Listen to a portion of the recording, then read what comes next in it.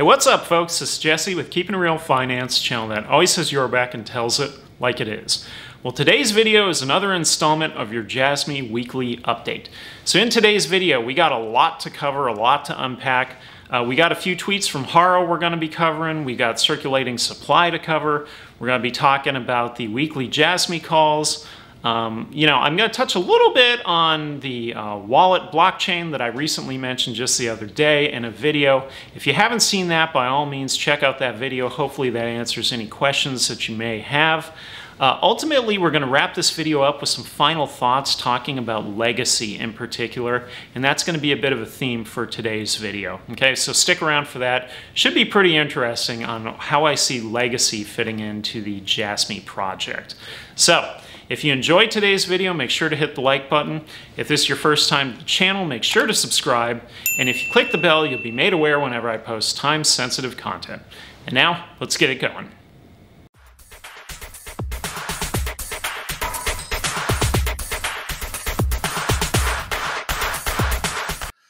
What's up, everybody? It is time for your weekly Jasmy update.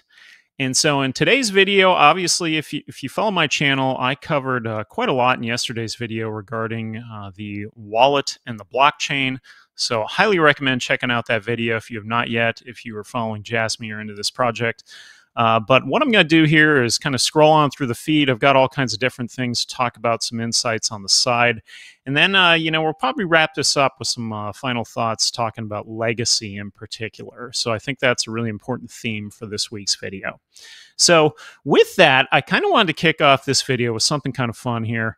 I had shared a photo. This was from my house, and this is the koi pond that I built. And, I like to give you all kind of insights into my life and what I'm doing here. This is kind of like a new hobby of mine. Tons of fun. Obviously, it's Japan inspired. There's talk of all of us getting tattoos with the Jasmy J when it goes big time. And so who knows? Maybe I'll get a tattoo with some koi fish on it, whatever. But just wanted to share with you all that here's my koi pond in the front yard. I've got quite a few koi in there now, along with some goldfish and some other stuff. But pretty neat. So just wanted to share that. Moving on up here, we've got the recap of our weekly call. So every Sunday we do a call. It's typically at 5:30 Eastern time. This past Sunday we had Dell Crypto joined in for a little bit. All of us speakers are kind of the regulars. We got Brian, Dip, Blake, myself, JasmyUS is the host. And so we did that this past Sunday. There's a recording of that call for anybody wanting to listen to that. I've got that posted on my feed here. Moving on up, we had the second part of a AMA with Kazumasa Sato. And his title, this is really interesting. We've been able to catch that depending on if you're looking at the main website in Japanese versus English, the titles kind of change between he and Ando. They sort of flip-flop. So they almost come across as both like co-CEOs in a way, but the representative director kind of goes back and forth. So anyway, I had a quote here from him from this article in particular, and it says, "I think that many Japanese companies think that they must also work hard to collect data, but I tend to want to go where other people don't go, partly because I came from Sony." It's pretty awesome, right? A little Sony name drop. And then I also mentioned down here that basically this was also a great interview because Sato discussed the prospect of the personal data locker in the medical field. He talked about it in use in travel with this Tripa or Tripa, however you say that, regarding the travel agency. And we talked about the entry-exit system for the Nippon ham fighters in Hokkaido, the new stadium, which, by the way, I've also been able to find in other research that was a government-approved project towards Japan's goal of having smart cities.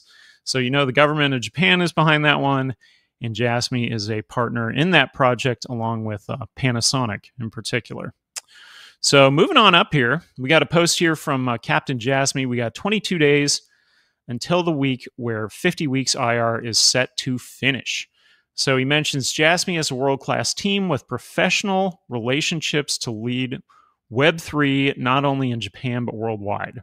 So Captain Jasmy, if you're not following him already, he's got a lot of really solid posts like this that are just sort of, you read them and you go, yep, he's got a point. He's got a great point. And I'll tell you, with Jasmy in particular, it really runs when they're not diluting by providing more coins to the market. And I had a post about that also, which I don't know if it'll show up in the feed or not, where I commented on specifically how many coins we have to go. And I think at the time it was roughly somewhere around 9.8 billion. And this was about a day or two ago.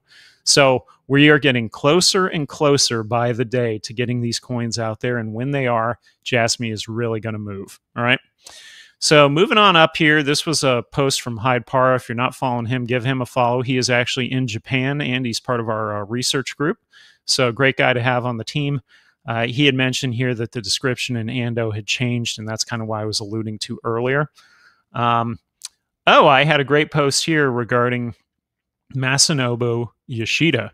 So he is the one of the former founders of Jasmy that stepped away to do Dreamforest. And one of the things that Brian Russell in particular has really highlighted is how these Keiretsus, basically it's like a partnership with multiple corporations for a broad goal. When you're working within a company within one of these, a lot of the leadership will eventually leave and go to other companies within the same Keiretsu. So they continue to push the overall message, but in different capacities. So that's really interesting. And so what I was highlighting in this particular post, it was taken from his LinkedIn page, which he has been updating. And it talks about how he is now a professor at his alma mater. So that's really, really cool. So he's been doing that on the side. So by all means, check that out. He is, one of the, as I see it, he's a very important player behind the Jasmy idea and data democratization. He was also extremely important at Sony as well. So that was that post. I'm going to highlight Dip Metaverse at the end because the numbers have been, changing pretty regularly. We had this post here also from the captains. So Seigen Tosu fan token planned to be released using personal data locker technology on the 1st of September. So the same week as 50 Weeks IR is planned to end. It's all coming together, and maybe we're closer than you think. So I agree with him. So that's really cool. So I think September 1st obviously is going to be a really important date for us because that's when that pre-registration wraps up. All right.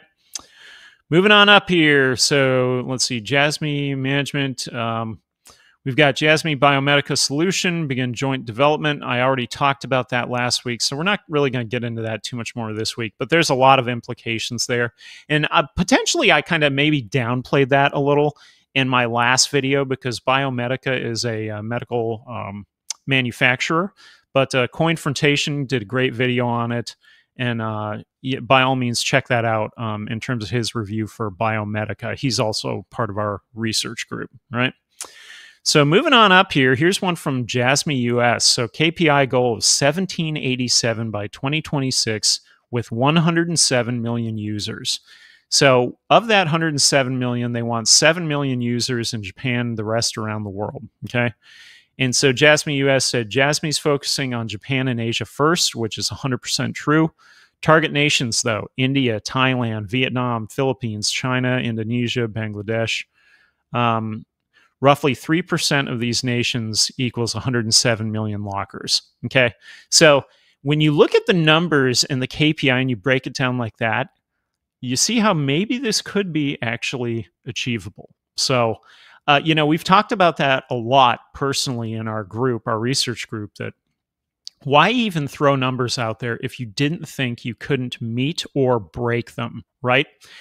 And that's how these guys work, that come from corporate backgrounds. So I agree with that 100%, that why put those numbers out there if you don't think that you can meet them or break them? So they really think that they can do this. So we'll see what happens, right?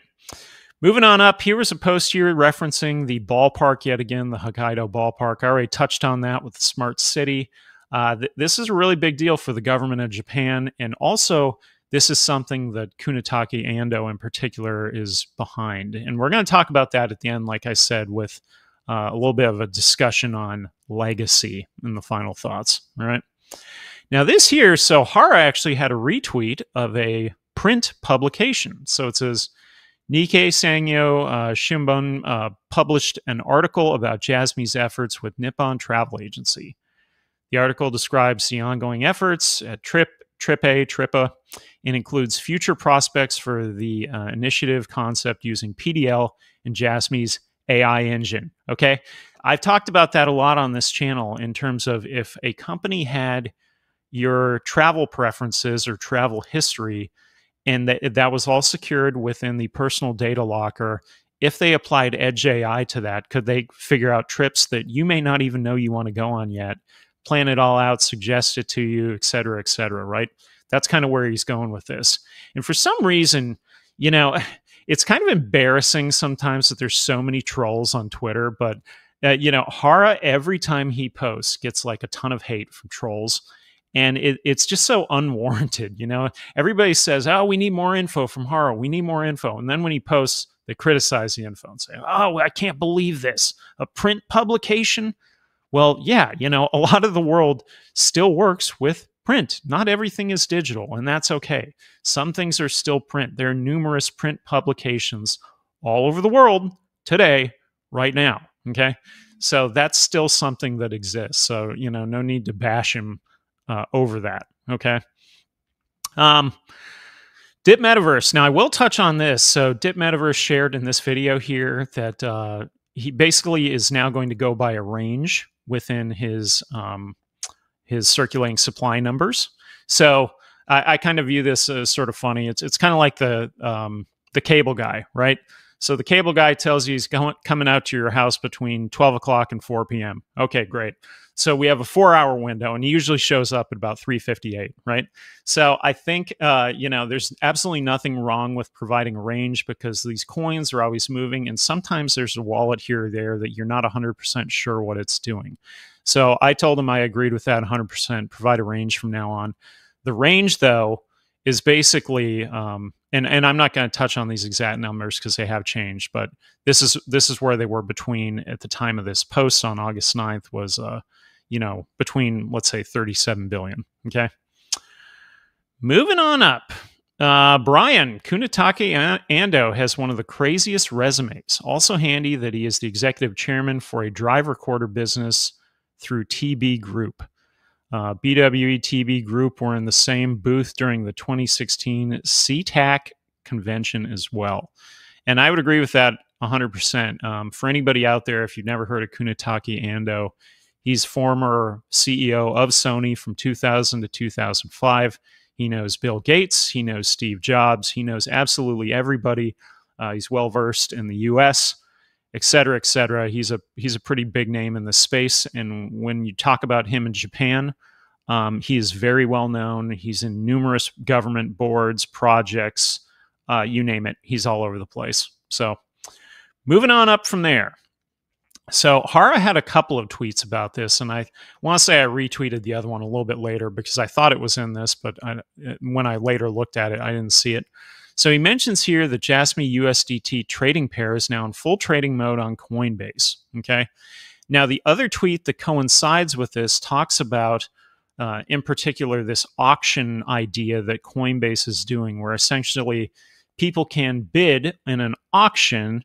And the way I see it is you could potentially pick up coins at a discount in something like a down market. And so the question then is, well, why is Coinbase doing this? And so I kind of wanted to briefly touch on this, that Coinbase in particular, you know, their stock's been taking a beating. They had to lay off some staff. They had to update their terms of service, all these things. Coinbase is looking for reasons, not necessarily reasons. They're looking for use cases. That's a better way to put it. They're looking for use cases to bring in money, income, revenue, regardless of where the market is at, up or down. And so right now, the problem is that the crypto market is so volatile that when it absolutely tanks, all the trading fees tank with it. And then the institution doesn't have enough money to pay for their staff, their expenses, etc. And so the institution is then forced to scale down. So there's a wide range of scaling down and scaling up that happens with cryptocurrency institutions, specifically these centralized exchanges like Coinbase. And so what Coinbase is doing is they're trying to figure out ways to just bring in revenue regardless of whatever the market's doing, which is another reason why they recently launched something called Coinbase One, which is, I think, $29 a month. And there's like a free trial for a month. And after that, if you want to do it, great. And if not, you can cancel it, whatever. And I do have a referral link for them if you want to follow that. But regardless of any of that, that's not really my point. My point here is that with Coinbase, they're just looking for other ways to make money in a down market so that they don't have the volatility at the company level. And then that would also probably stabilize their stock price. So that's all this is. But where it matters with Jasmy in particular is that it's referring to this Jasmy USDT trading pair. Okay, moving on up. So this is kind of interesting. So Blake has talked about this a couple of times. So there's this date, this April 5th, 2016, is the date that Jasmy's founded. It's the same date that I want to say Bitcoin started. It's another relevant date for Japan. There's a lot of things around this date in particular. And, the kind of in the rumor mill, it's like, we still don't really know who started Bitcoin, right? Was Satoshi one person? Was it multiple people? Is that person dead? Is that person alive? Are those people dead? Are they alive? No one really knows that story. But what's really interesting is there's a lot of things where you could almost say, maybe this is like something that kind of cropped out of something like a Sony. It is absolutely possible. So who knows? But in particular, the dates matter. So the dates all seem to line up with this April 5th date. So I don't know. Maybe Blake is onto something there. Everything that I had always seen in the past said that they thought Satoshi was British because the posts aligned with British time. Cryptocurrency aligns with British time when it restarts every day. So there was somewhere in the white paper that referenced a British newspaper. But again, that doesn't necessarily mean they're British. That could mean they were living in Britain, but they're not British. So who knows? More to come on that, but a really interesting post from Blake. I had a post here from Jasmy Profit. So Jasmy's not on the list of those saying it was under investigation by the SEC. Do your research. So spot on. They were not on this list. So they're not under investigation for being a security. And I've had this question asked, and it was also asked. I called into Coinfrontation, did his first weekly call just the other day. I called in on that, which may be a good option for those of you that are in Europe or Asia and you're unable to make our other call.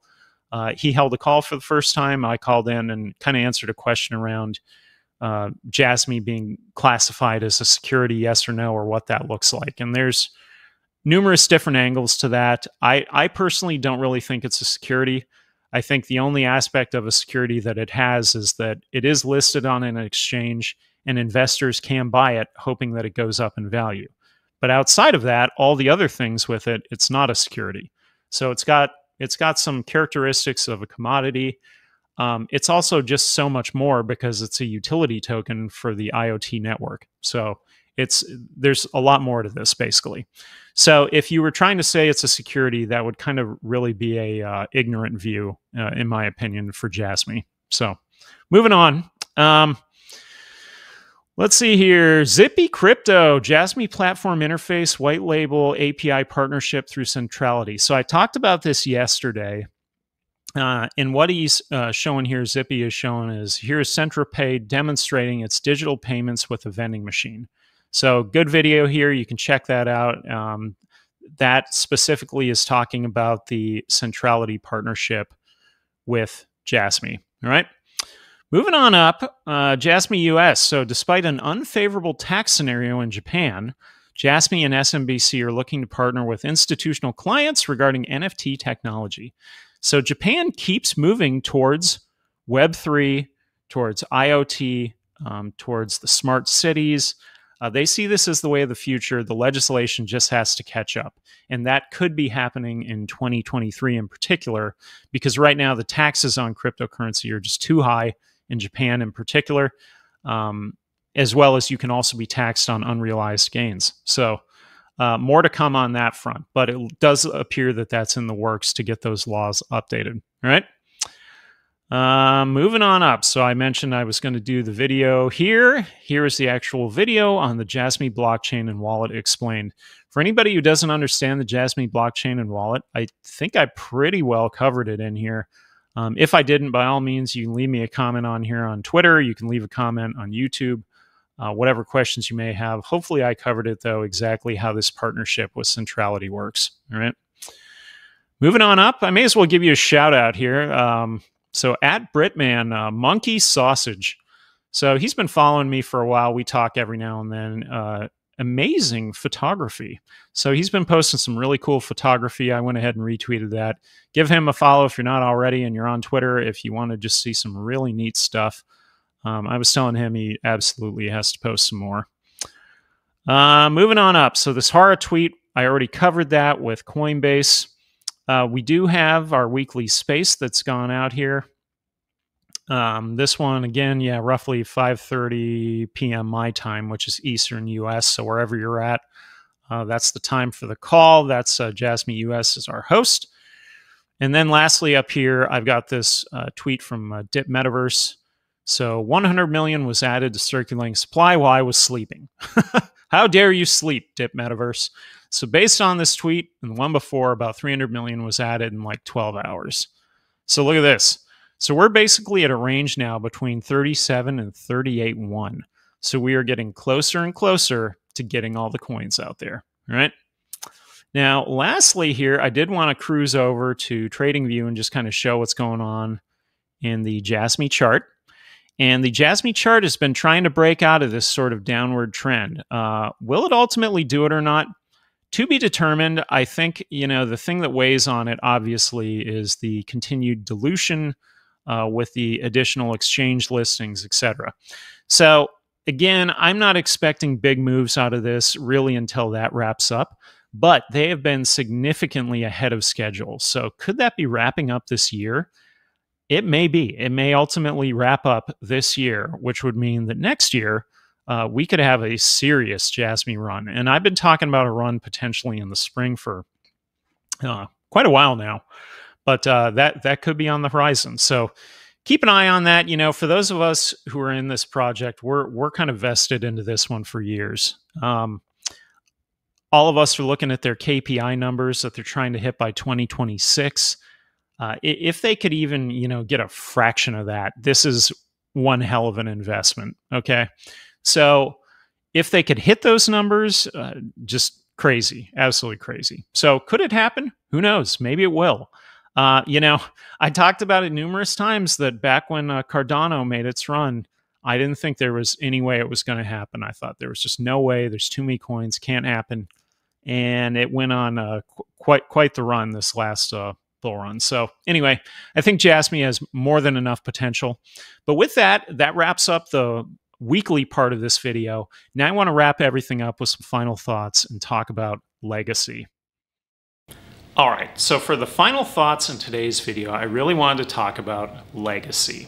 And here's what I'm getting at, is that Kunitake Ando, who is an extremely impressive person, has a vast, really long resume, extremely impressive resume, involved with the government, numerous boards, numerous companies, former CEO of Sony, knows everybody, all of that good stuff. Why get involved with Jasmy at the end of his career? He's basically somewhere right around, I think, 80 years old, okay? So you got to ask yourself, why does somebody like this get involved with Jasmy at that point in their life? Is he doing it for the money, right? That's kind of the, the thing that every scammer throws out there, right? Or anybody saying that Jasmy's a scam, right? They're doing it for the money. They're just fleecing people, whatever. Okay, fine. So is Kunitake Ando doing it for the money? I don't think so. Okay, so you got to ask yourself, why would somebody with a prestigious resume, with all these credentials, with government connections, with corporate connections across the world, throw away everything at the very end. They wouldn't, okay? So why is he doing it? He's doing it for legacy. So Kunitake Ando has said that he doesn't think Japan has any tier 1 IT, tier 1 tech companies, put it that way. So on the level of GAFA. So Google, Apple, Facebook, Amazon, you could probably say Microsoft. He doesn't think they have any companies that are on that level. Now, I would argue that Sony is definitely a legit company, but are they on the level of them? Maybe not monetarily wise. But, you know, you got to look at the PlayStation, all the things that Sony is involved in, you know, manufacturing, etc. It's also involved in entertainment, movies, you name it. But he doesn't see Japan having a company like this, okay? The other thing here is that Japan is a very challenging cryptocurrency environment, and it has been for years now, okay? It would have been significantly easier for them to start Jasmy in Singapore, for example. There are numerous cryptocurrency projects that are based in Singapore, but they did not do that. They did it in Japan from day one, from 2016. They have stayed in Japan the whole time. They are not leaving Japan. The J in Jasmy stands for Japan. Okay? So this is a Japan first cryptocurrency project brought by former corporate executives that are closely tied to the government of Japan. You know, I talked about those KPI numbers earlier, and we've talked about that privately in our various research groups of why even put these numbers out there if they didn't think they could either meet them or exceed them, okay? I mean, they set the bar pretty high, really high. But why would they make that public if they didn't think they could do it? So that tells me that they think they can do it, and they think it is possible, and they think they could exceed it, okay? So again, going back to Ando and going back to Jasmy as a whole, why even be involved in this at all? It's not about the money. It's about the legacy, okay? He is also on the Nagano, I want to say it was, I think the Nagano University. Masanobu Yoshida, one of the other Jasmy founders, he is now at his university. There are numerous university ties with Jasmy. There was an article I recently found from 2019, 2020 on the Jasmy Ideathon that had some university connections to it, okay? So they're tied into the universities, to the governments. And why would they create this project if it wasn't about legacy? And that's what I think it is for Ando at this point. I think it's about him leaving something for the next generation of Japan that can propel the country of Japan into a new era. And I think that's exactly what he's trying to do here. So there is a significant theme with Jasmy that is Japan first. If you look at all of the marketing in Japan is actually excellent. It's really good, okay? The marketing to cryptocurrency investors around the world is kind of hodgepodge. It's all over the place, right? But Japan specifically, it's really good, okay? Everything they do is targeting Japan. The personal data locker, the current pre-registration sign-up, you have to live in Japan for Segentosu. You have to live in Japan to do this. Later in the year, I do think they will release a wallet, and I think it will be tailored towards Japan first, okay? That's okay. Japan is the testing ground for the technology. If they can prove it works there, they can prove it works anywhere, and then they can expand. We know that they've looked at Vietnam. We know that they've looked into the US. We see them going beyond these borders. Prime Minister Yoshida, he was, not Yoshida, Prime Minister, I can't think of his name. Anyway, the Prime Minister of Japan, he was recently in the UK. So could they go to the UK too? Absolutely. So when you just think about it in terms of legacy, I think the Japanese view this that they have not reached where they were prominently in the early 80s, 90s. They've kind of fallen from grace from that era. And I think they want to return to that to bring Japan back. So that being said, that's it for this week's video. Hopefully all those different articles get you caught up on what's been happening, and hopefully you can see the theme here of legacy and of Japan first in particular, and why that's a focus for Jasmy. This is not about some quick get-rich scheme. This is much, much more than that, and it goes much, much deeper.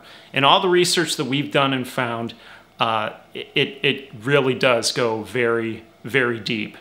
And so overall, you know, all of us in our research group, we've always said from day one, if there's ever a red flag here or there, we will absolutely expose it, and we will follow down any lead we can wherever it will go, okay? It's just an objective look, okay?